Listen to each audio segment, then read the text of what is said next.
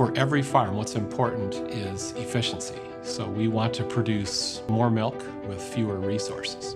Well, we've been selecting for dairy cattle that are much healthier and they're more productive. They're going to use fewer resources in their lifetime. So that means less greenhouse gas emissions. We're learning a lot more about disease. We've learned that we can select for cattle that are going to require less intervention, less treatment. We offer a line of dairy cattle called Immunity Plus. These cattle have been selected to be naturally healthier. Their immune systems are more superior to other cattle. In fact, 46% less disease incidence.